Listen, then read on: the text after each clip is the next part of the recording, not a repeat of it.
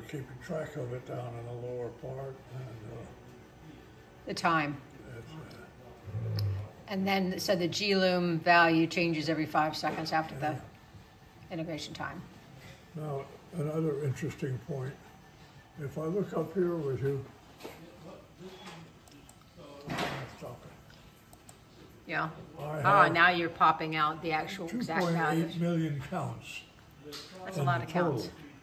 Over here in the CPL, the linear polarization, it's 100 times smaller. That is, the contamination here is less than 1%.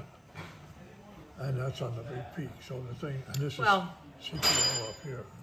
and it's about the same order of magnitude or a little bit larger than the LPL. Oh, it's a whole lot larger. Well, Tenfold. yeah, and then of course the largest is just the noise, the Hopefully nonlinear. we'll have soon a percentage here. In this case, it would be 1% at the top. That is, this is 1% of that. Right.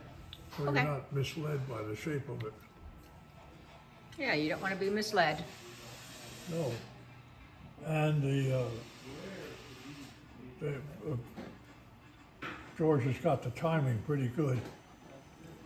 This says we're going to, it's not quite spot on. It's going to terminate in 20 seconds here, but its timing is a little off.